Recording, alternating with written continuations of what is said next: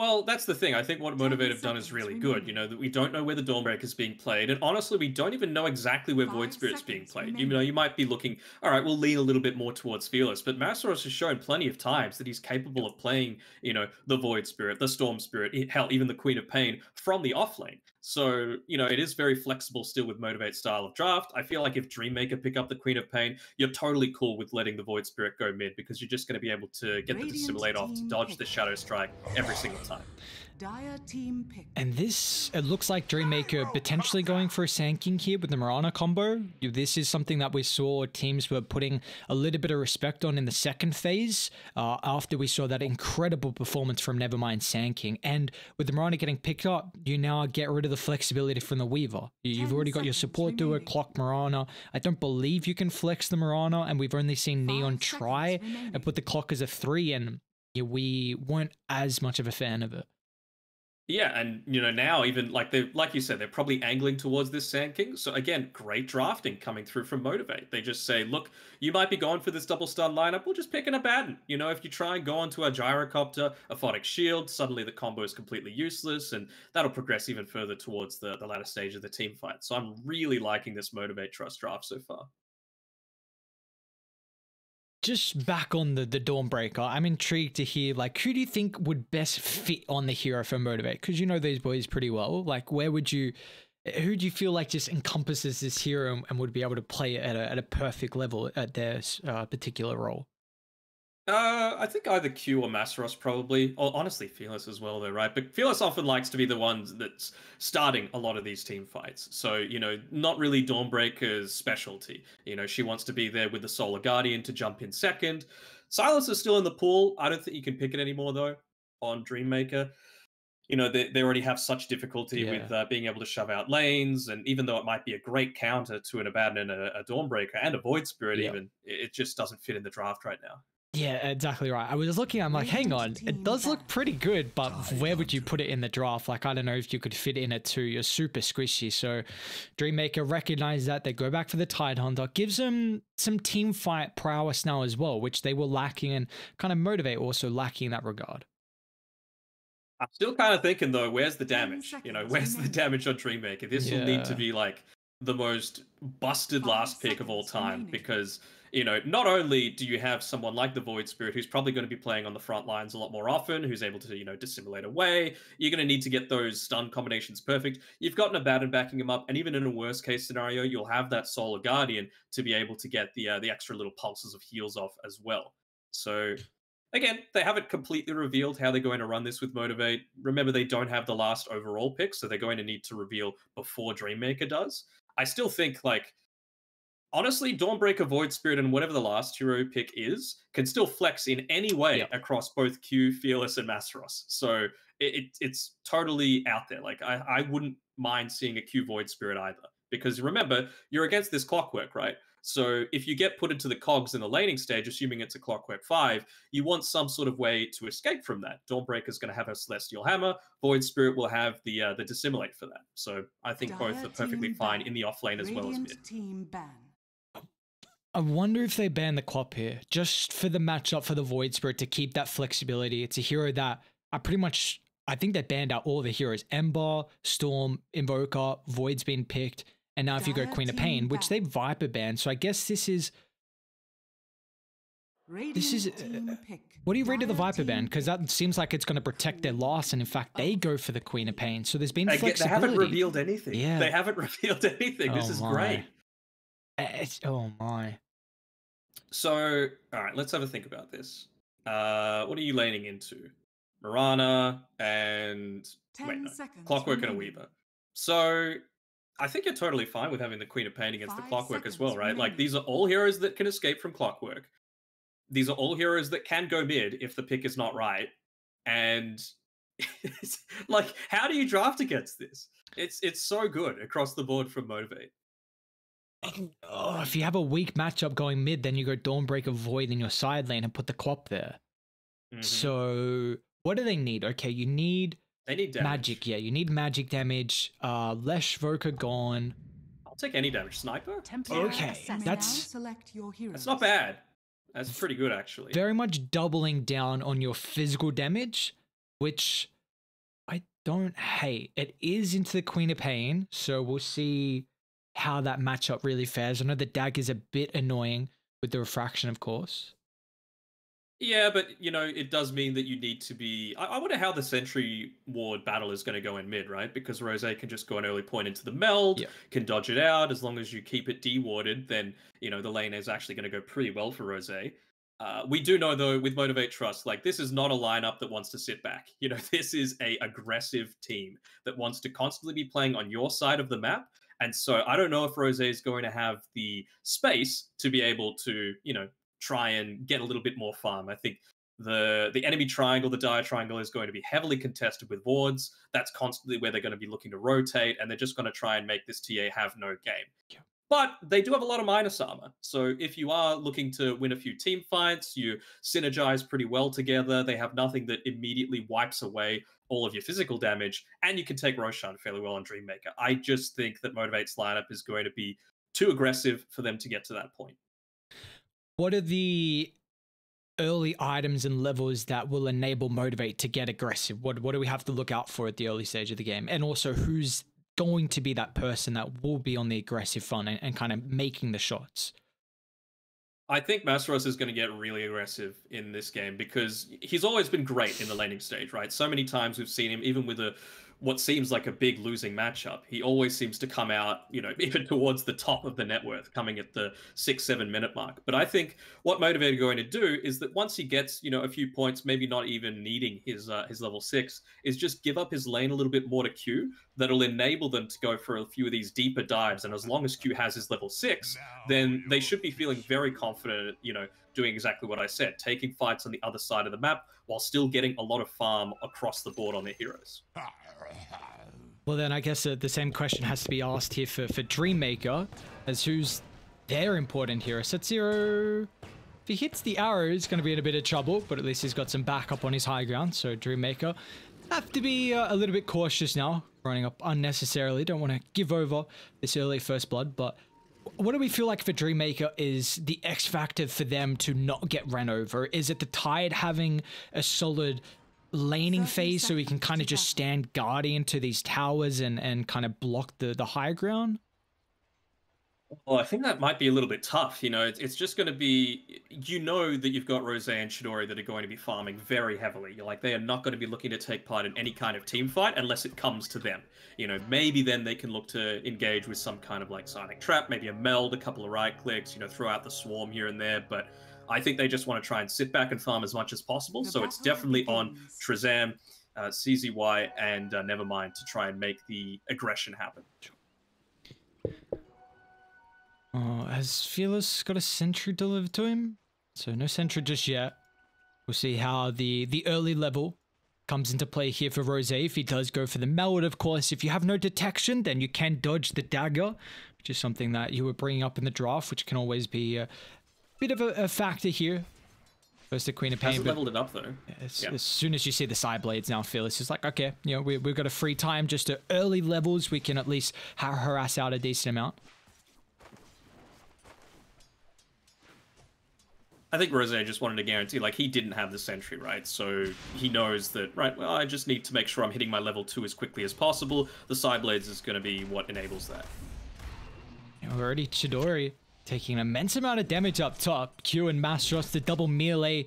See what the Dawnbreaker is able to do at the moment in terms of harassment, and I'm really excited to see as well for the side of Dreammaker. This is a bit different of a dynamic they've previously had in their drafts. A lot of the time Chidori is on this late game win conditioned hero, and for the side of Rose, you know, he's on kind of the playmaker, a lot of the spirits. So this could be interesting here on how they can divvy up the farm, but still top lane the action continues as Trezam and Q just battling out, really trying to trade the resources early.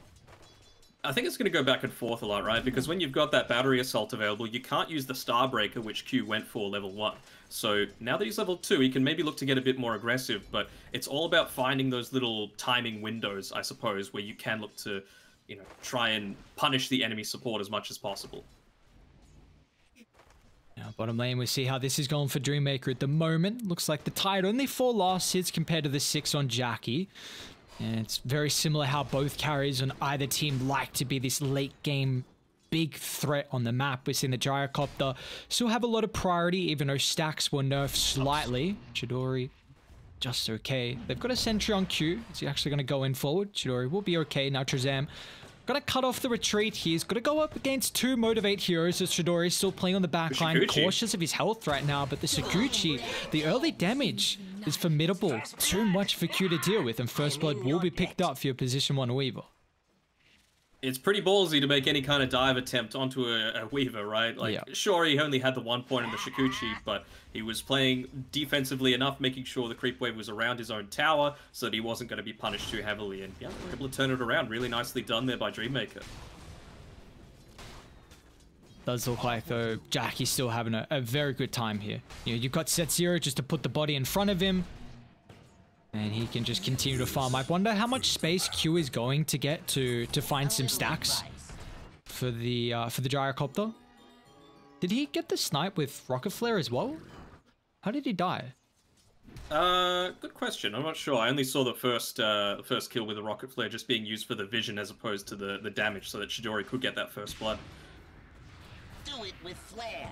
Fearless at the moment is having a good time as well. Still has to be mentioned that Rose is still top of the last hits. I wonder what the CS is, so net worth is looking like. And yeah, he's in fact ahead. Yeah. Well, Chidori's in trouble actually. Top. Yeah, he's going to end up falling. This is the rotation for Shazam, who tried to deny himself, so Motivate just sense a sign of weakness at this lane with their numbers advantage. They can pressure and get a big kill on Chidori. That he would just go that far away from the lane and die. Like, you could very easily just die a lot quicker in your own jungle, not give any of the experience. You might even be able to get a stack off as well. So, a bit perplexing that Trezam went for that play, and yeah, it ends up costing the Weaver his life too. So, yeah, hopefully it won't cost them too much when we progress into the mid game here for Dreammaker. But you know, they were already making such a good showing out of that laning stage. That is ours. Do they have any stacks going up at the moment? None of the Ancients for Dire in particular. Bottom, there is some aggression being put on Nevermind. Gotta be cautious though, because CZ wide lanes a point blank arrow, and that's 2 levels in it, so the damage is actually plenty to get the kill on the position 1 for Motivate. Yeah, going with a little bit of a different build. You know, you see the circlet, you might think, okay, he's just going to go into the urn, the damage isn't going to ramp up too much, but then he's still got the Fairy Fire, he made the full magic wand, so you have a lot of stats and you're very tanky in lane. Yeah, just going for that ballsy leap forward, and it paid off for him. So really nicely done there by CZY.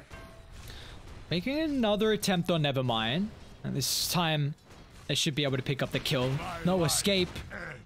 They had advantage once again, recognized the Mirana. It was going back by the minute mark to try and make some stacks here for the Templar Assassin, so nice awareness there from Motivate. Once again, we saw it in the top lane, then we see it down bottom. Bottom tower is under attack.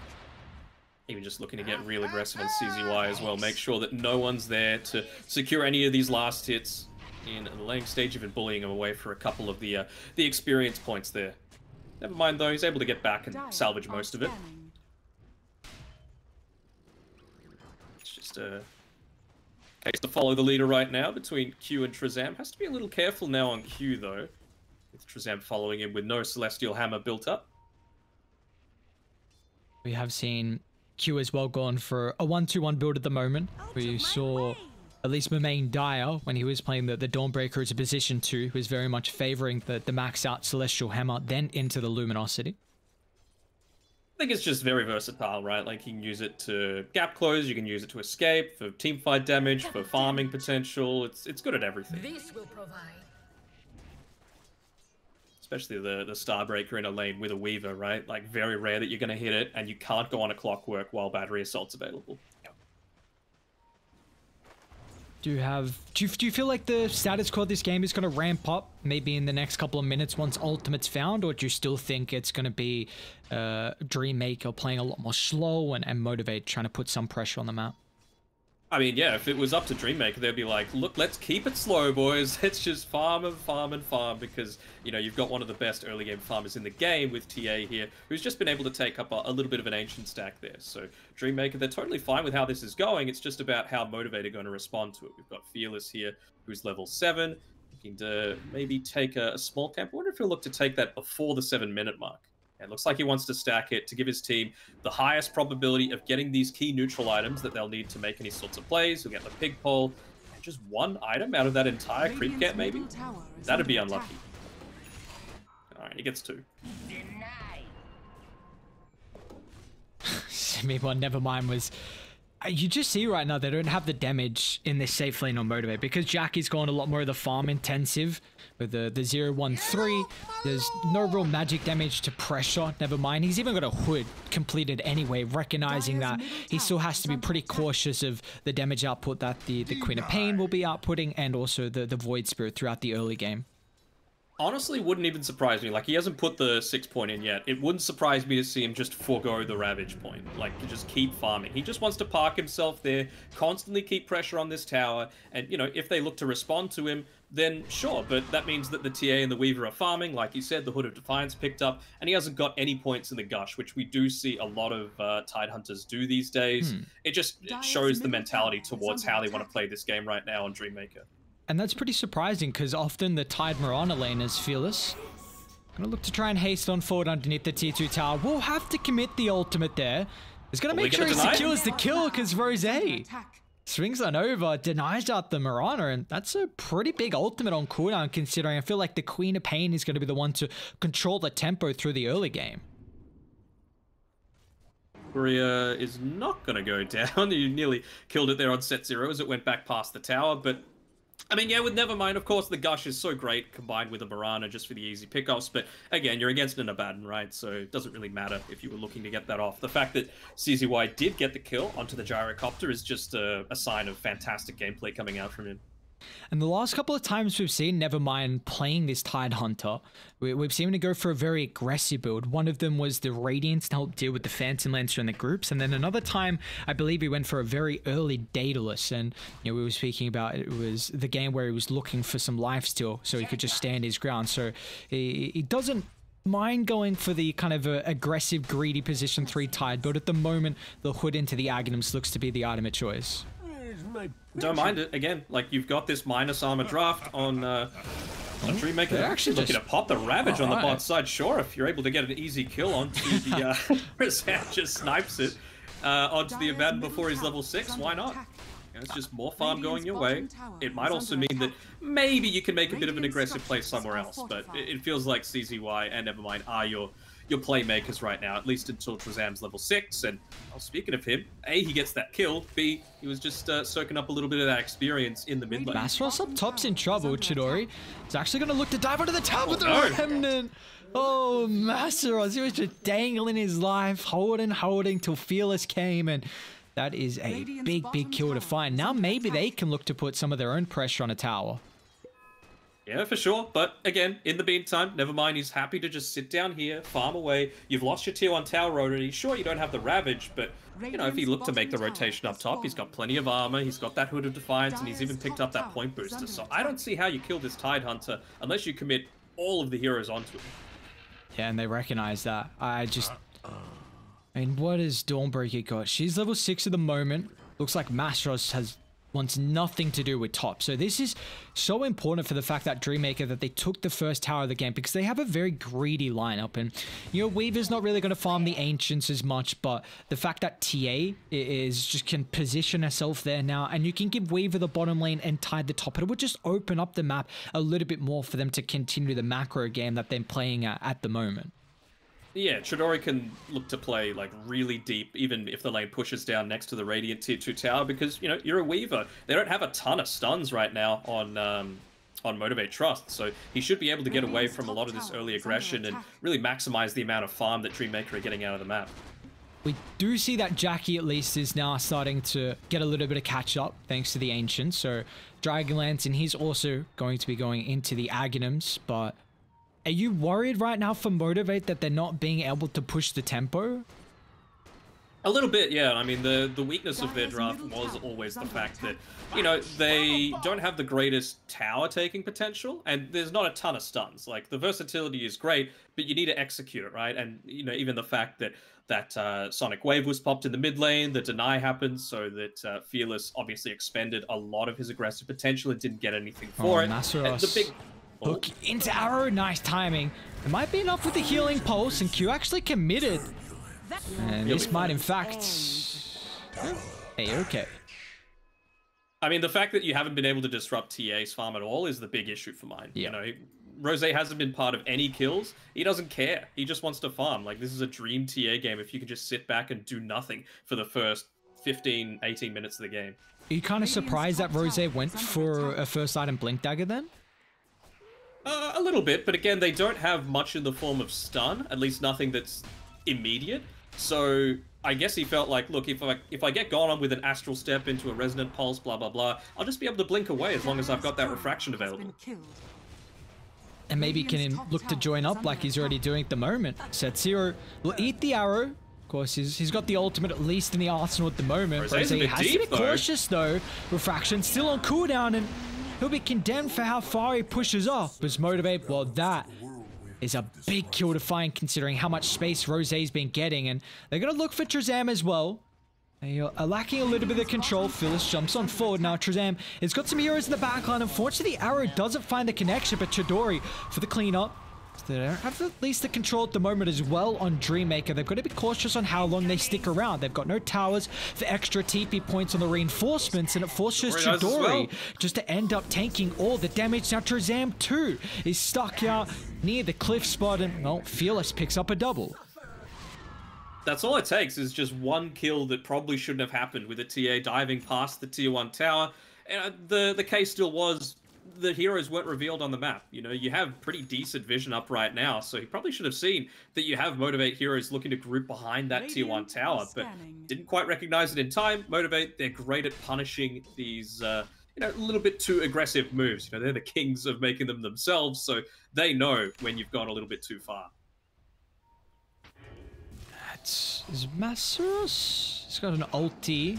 Not gonna matter. Chidori will claim the kill. I feel like Dreammaker, like we've been saying, Rose's getting a lot of farm, yes, but I believe Nevermind is arguably the strongest hero in this game at the moment, especially when Ravage is available. So the fact they made that play without Nevermind looking to connect to mid where it all started with that potential push is going to cost them now, because the Fearless, he's got an Orca completed, so maybe now the tempo can start to rise. Yeah, for sure. On the other side, though, you're very close to picking up the Aghanim Scepter on Nevermind. Like, all that time that he spent farming is going to pay off for him. I mean, Chidori wasn't at that fight either. You know, he was pushing out the mid lane. Sure, he decided to join afterwards and ended up giving his life away, unfortunately. But, you know, they still got a lot of impact out of the TA death. You know, it caused a lot of rotations through. It's obviously not what you want whenever you've got a TA draft, but, you know, they made the best of it. Here we go. The awkward reveal from Fearless combined up with Setso will get them another pick off, and they've cut the net worth lead down a decent amount. I believe it was about 3,000 prior. Now it's only 1,000 at the moment from Dreammaker, and we've also seen that Jackie's had a lot of time to find his farm. He's just the ogre axe shy of the Aghanims, and you know, we'll see if he looks to just disassemble the Dragonlance or not. Dire's structures are fortified. I'd say that's probably going to happen. Yeah, instantly does it. He just wanted to make sure that he got full value out of it while he was taking that stack with the flat cannon. So yeah, Aghanim Scepter now picked up for Jackie. He'll look to build straight back up into that Dragonlance just to, again, maximize the efficiency, make sure he's using all of his item slots.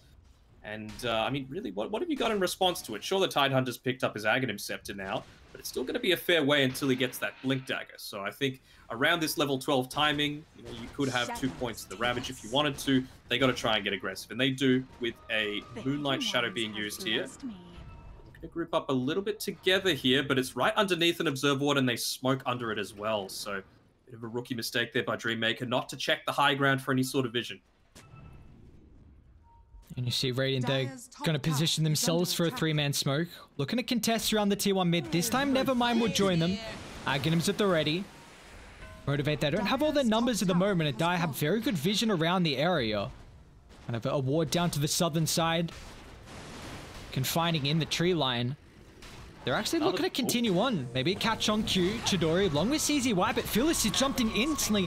Intercepts the Weaver. Is the burst enough? The Orca tick will find it. As Fearless, a big rebuttal. He's looking to hunt on for more, but he's got to be cautious because Rose, he wants to get a little bit of revenge as well. Nevermind, will chuck out the Ravage just to hold back Motivate, but it doesn't clip on Fearless. So the Queen of Pain out to safety. Now the rest of Radiant recognize that the big ultimate's on cooldown. They're even going to look to buy back on Q. A Solar Guardian locking 2, and Rosé's got no escape. The high ground is only home. And what a buyback as Q gets involved in a huge way. Really nicely done. That's another way to deal with a TA as well, right? All those little pulses coming through from the Solar Guardian. Make sure that you immediately rip through that those refraction charges. So nicely done. I mean, it costs you a buyback, but if you're essentially getting a full team wipe and Ravage used, you're more than happy to do it. Let's see how this tower defense can still fare for Dreammaker. Nevermind. I don't know if you can keep committing him with Nevermind. Like, he's a little low. Yeah, he's a tanky boy, but I don't think it's going to be enough to be able to dissuade Motivate.Trust from continuing to push forward. Looks like they're happy enough just to get the glyph use out of them, although Fearless has been able to use that time to full effectiveness, get back, refill his mana entirely, and he's just looking to go for another pick-off here. Dire's middle tower has fallen. Either teams have incredible vision around this tier 1. Dire were very aware of that movement from Motivate just to, sneak on forward to the top side, but they're actually going to look to jump Fearless. Nice cogs, pushes away set 0, but there's still the lack of control and potential burst to go through the only stuns they have. Yeah, I don't think you can make that kind of move again unless you've got the Desolator up on Rosé. He's only 950 gold away. He's got the double damage rune popped. Bottled. So I think that's going to be around the next T timing that they're looking for. Wait for Nevermind to have his Ravage up again, wait for that Desolator, and then you can look to go. You've even got the Yule Scepter now on the Mirana, so Fearless isn't going to be able to fully commit onto you with the Orchid. You can just immediately look to purge that off, leap away. Dire are scanning. And these 2 wards by set 0, though, they're getting so much information. Like the one on the high ground in their own jungle, obviously scouted out where they were looking to move around. It meant that they could get that double pick-off by Fearless. And then, of course, just even popping seeing the smoke happen beforehand. So, I mean, that's the sort of thing where set 0, he used the smoke, not for any sort of ganks, just to make sure that he was completely invisible off the map and go for this warding mission. Have you seen Q's item build on the Dawnbreaker? It's going Ags, huh? But I don't look hate what he's it. got already. The Holy Locket. Yeah. It's not good, though. It only amps up your own healing that you get from Luminosity. It actually doesn't buff up the Solar Guardian unless they've hotfixed it in the meantime. Huh. Was that a bug, or...? I just know it's how things were when the patch... when Holy Locket was used in combination with it. Not sure if it's a bug or not, but... Yeah, game's in beta, working as intended. Because it's healing you provide to team, right? I know. Okay. I'm just like, logically it should work. Hang on, am I like not understanding this? What's going on? All right, Dire. Yeah. They just smoked under the same ward again, by the way. And finally they're going to be able to spot it out. Although they're feeling a little... Wait, does that not actually clip it? Like, that might actually be outside of it, the sentry. Are you kidding me? I think it was. The courier just flew straight over. No. Azeros. I mean, they are pulling Rosé to these potential fights, and meanwhile Jack is just continuing to farm. He's going straight into the Satanic after he reassembled the Dragonlance. God damn. That is a farm gyrocopter. You can see he only put the 1 point into the homing missile. Oftentimes we see people get 2 just to amplify their kill potential in lane, but there was just like, you know what? Full stats. This is the gyro build that I'm going for. He's very tanky, nearly 3,000 HP at the 21-minute mark of the game. How do you kill him? He's also got 22 armor as well from the 16 agi, the Dragonlance. He's got 10 attributes as well from the Aghanim's. He's pretty goddamn tanky. And they're pretty physical as well, so all of that armor is going to do a lot to negate the damage that they're putting out. It's not like they have any Elder Titan. They don't have a ton of magic damage as well. So, yeah, Jackie's pretty beefy right now. And then even, again, in a worst-case scenario, you've got Q, who's now level 12, and he's going to have that additional healing coming through from the Solar Guardian too. I mean, it feels like we're going to go quite to the late stage of this game here. I can't see it ending in another 12 minutes, even plus that. I feel like Motivate, they've always been a team that are very content with playing as the game goes super late, which is how their long experience together can really thrive in these late game chaotic fights. I wish Holy Locket did work with Solar Guardian. Like, it just makes total sense that it would, but it just doesn't. I just have to imagine there must have been fixed. I do not... He's got 1 point Luminosity, and he's going Ags too, so he's all in on the healing. I know, but like, I'm talking to a lot of pro players in their pubs I've seen try it, and it's like, sorry, doesn't work. Huh. Or at least it didn't as of like a week ago. Imagine The if other it's benefit just... is, oh, sorry, another smoke Dire's coming out. middle tower I'll is hold my under point attack. for now as Fearless bottles up a haste rune. This time around, it wasn't under that observer ward in the lane, was it? I think that's... Seems like they're responding pretty well on Radiant's top Motivate tower to be is playing under defensively attack. around their towers. I think that's 3 failed smoke ganks now from Dreammaker. And it's satanic. All eyes on Roche. All eyes on Roche. Dire. So much minus armor. That's a way for them to kind of even out the momentum that Motivate have been building up. But the issue is that being on Radiant makes it a lot easier to control the vicinity. Now, the other benefit of the Dawnbreaker Ags is that, again, you're up against a very, very physical-oriented lineup. And, you know, what is one of the other benefits that you get added to it? 60% evasion underneath it. And you can channel it for 6 seconds. So you channel it for 1 second, but the effect keeps running for 6 seconds if you wanted to. CZY. I'll be right. Phyllis just completed the BKB. Satanic as well, of course, on Jackie. So a bit of item timings in regards to Motivate. You see how they're looking to control the map. Mid, top, shoved out. Just make sure there's no opportunity for Dreammaker to contest around the pit. I don't believe Radiant have any Roche taking capabilities of their own. I think it's more just to really control the area and stop Dreammaker from getting that objective. Yeah, it's okay, right? Like, Jackie, he's very farm, and you'll have the Curse of Avernus as well, which does help things, but it's not something, in my eyes, that you can just attempt, like a naked Roche attempt, right? You need to get a pick off beforehand. Might be a bit difficult now fighting into that area, though. Never mind, he does have the blink completed, so this will give them a second way to start fights here from Dreammaker. They were really just relying on maybe a straight arrow, but mainly the hook shot. So we'll see how Nevermind can get into the midst of the fights, but, well, they're just going to go Roche. So they're doing a decent raid already. I guess Curse of Avernus and Jackie could just, you know, tank up with the heals from the Abaddon, and here's Satanic. They've got to be cautious because they have scouted this out. Tide's a bit disconnected. You have to kill Abaddon first. Mastros, let's see if the Mastros, chain if you lockdown. can burst him down, that's Okay, he's got pretty good. buyback. He can rejoin. I feel like you might have to. This Roche fight could tell the story of the game. As Fearless going to jump in. BKB, Sonic Wave drop, but he's got to be cautious. An early use of the BKB. Chidori's going to use his own as well, but never mind. Still looking to rev up the Rav in front of the beautiful opportunity to drop that through the team fight as Jackie. This is a good time for it. So far on the front line here, they'll chuck up the Ravage, holding back the Abaddon. Now they can target Jackie, but instantly Cute is going to rejoin the fight. The Solar Guardian healing up. Jackie's also got the Satanic and Fearless back into the fray of it all as Jackie's still not dead just yet. Rosé's going to try and bring him down, but the buyback from Zed0 will kill Jackie alive. 5 down on Dreammaker, and they can't take the fight by the pit. Oh, I don't think you could have asked for much of a better setup for that, right? Like, they did everything right on Dreammaker. They killed someone that was away from the Abaddon first in Mastros, forces the buyback out from him. They made sure that the borrowed time was popped first before looking to commit with the Ravage. They hit the Ravage onto the Abaddon and the Gyrocopter, and they still can't take him down. He was as low as 50 HP, but, well, in Dota, when you've got someone like a Dawnbreaker that can provide the heals, when you've got the Abaddon who used 2 lives to make sure that the Gyrocopter stayed alive, that's all you need.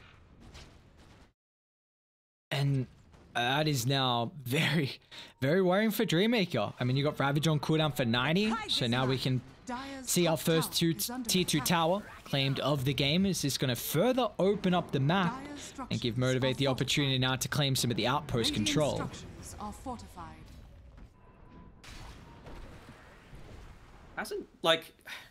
This hasn't even been like a bad game by Dreammaker. That's the thing, you know, Motivate have just been really good with their teamfighter response to it. I'm sure, of course, they would like their time again once they look back at the replays and they see where a bunch of those smokes happened. You know, who knows how the game could have turned out if that was the case. It probably would have been a pick-off into the first Roche going into their hands. So, just simple things like that, making sure that every single time you look into smoke, you gotta get those sentry wards up and available.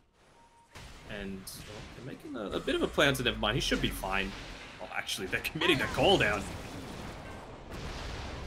See how much damage Jackie's is starting to output. They're not all grouped at the moment, of course. Q can join. Aghanim's just completed here from the Dawnbreaker.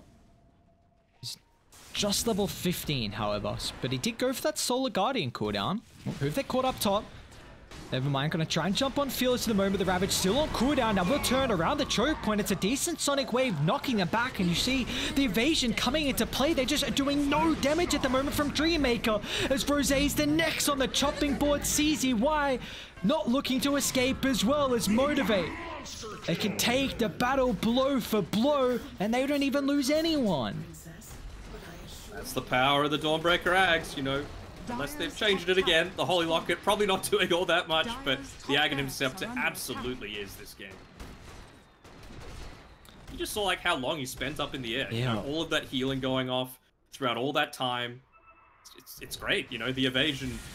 It's just like a bonus, you know, you'll take the extra healing just on top of things as well because of how tanky your lineup already is, being supported by an Abaddon and a Gyrocopter that's as unkillable as Jackie's. Man, Dude, what's gonna happen at TI with this hero? We're seeing how Q is playing it, and this has looked like the best play that we've seen from Dawnbreaker. Like, I know my main guy, he popped off the first time we saw him. He was like 10-0 one stage, but the way that Q is providing a lot of their map control, like playing the bottom lane, shoving that out, he's never really in kill threat because he's how tanky he is. I mean, 3.6 strength gain. Like, he's already got 2,800 health. How do you kill this guy? He's got an escape as well with Celestial Hammer. You shove out waves, and you have the +1. It seems crazy right now. And they'll jump in. Silver's Edge is out, so the Tide's in trouble. And they even commit on 4 without the threat in the world. And the biggest worry was having to go up against the Ravage, and now that is a non-factor. Dire's middle tower is under attack. Dawnbreaker just TPs back to base, gets the Tome of Knowledge. It's been sitting there for the past 8.5 minutes because they've been playing this aggressive. Brings him up to level 18. So if any time he wants to look to rejoin his team fight, if Dreammaker want to make it happen, probably can't without this Tidehunter. And it just means that this lane of Rax is going to go down. I think, like Jackie, of course, he's been playing an amazing game. Same sort of thing with Q. But like Masteros, he's played a very sacrificial game this time. Definitely not the style that he's most known for. You know, he always wants to be, you know, into the front lines, getting a lot of kills. But it's just been about, I guess, information providing. He's even been the one to try and break a few of these smoke attempts himself. And it's cost him his life a couple of times. But it's meant that Q's been able to build up a lot of this farm that he probably wouldn't have otherwise. Like, this is a position 4 Dawnbreaker. It's kind of why I feel like position 3 Dawnbreaker is the way that you need to go, because, you know, as a support, you're probably not going to get the farm to have the impact that you need. So realizing that was Masteros, adjusting his gameplay, really nicely done. It has to be said as well, the fact that Q bought back at a very early stage in this game. So he did kind of sacrifice how this game potentially was going to ramp up for him, but the fact that he still found so much farm across the map and still showed a lot of impact as well. But we're seeing, though, the fact that Motivate, just what they can get out of this Aegis. 2 full sets of barracks, a 13,000 net worth lead, and now Dreammaker scrambling to be able to come back through one team fight. That can happen with a Ravage from Tide onto multiple heroes, but it's got to be picture perfect. It would need to be perfect. I mean, in an ideal scenario, what Dreammaker are hoping for, they want to get the Scardy on the Weaver, they want to get him up to his level 20 for the extra attack damage, or hell, even the Swarm Armor reduction, and then they need to get that Aghanim Shard on the Weaver. But you're already down 2 lanes of Rax, and Motivate, they're not giving them the time to hit their timings. They just want to keep on pushing forward. Q might even survive just by using the ulti on himself. Oh, the clockwork though. He did use it, and he can't rejoin. Motivate have to be cautious how long they stick now. Okay, he just got buyback, but still Solar Guardian on cooldown. You gotta pop that borrowed time immediately. Yeah, they're trying with Gosh. It's just not enough. You see how they can position instantly with Ravage huge. He can purge it off and then look for another hero to be able to save. Chidori.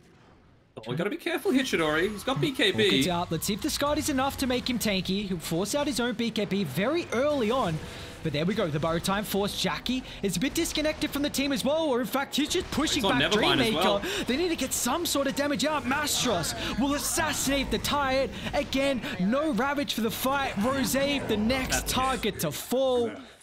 And with just Chidori left alive, I don't see how Dreammaker can hold this. It's going to be mega creeps and potentially more real estate claimed, as well as they're looking to pillage the base.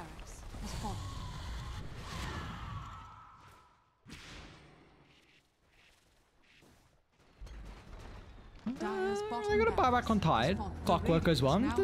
We've come to love that a lot of the, open qualified teams have stuck around for as long as possible, finding some avenue back into the game. They've got Glyph still. And you're really holding out hope for this one, and even CZ-wise, like, you know what? We've been mega creeped. They're hitting our X. Dude, that's crazy Ravage. Maybe there's a chance. Oh. Unfortunate, but really solid performance from Motivate. I mean, Fearless didn't die. Kind of surprising, I thought he might have died once or twice, but some great performance coming up from him for the early game, and again, just adjusting their movements around and their farm priority as well. They're very happy to give it over to Q if it's going to be what benefits the team as a whole. That's what I really like about them. It feels like they're great mates, right? So they don't have the same egos of being like, I need to have the most farm, I need to have the most damage. They're happy to adjust on the fly, and that's a pretty nice win in the end. Yeah, it's going to give them a lot of confidence heading it as well. Now, we saw a lot of 2-0s through the group stages. In fact, Motivate was one of those teams that did 2-0 Dreammaker. We're up to the stages where best of threes are now on the cards. Potential for the open qualifier team to force a game 3, but they're going up against it at the moment with those slight couple of mistakes cost them, really that fight around the tier 1 tower mid where TA just got picked off. They didn't have the Tide Hunter backing them, and they also died 2 heroes by the bottom outpost in that kind of sequence of plays, and it really gave Motivate enough time to give Jackie free farm, who was also uncontested, and we just saw what Motivate was able to do with their execution through fights compared to Dreammaker, and this is going to enable them here to take game 1, but when we come back, we'll find out who will be victorious in our second game.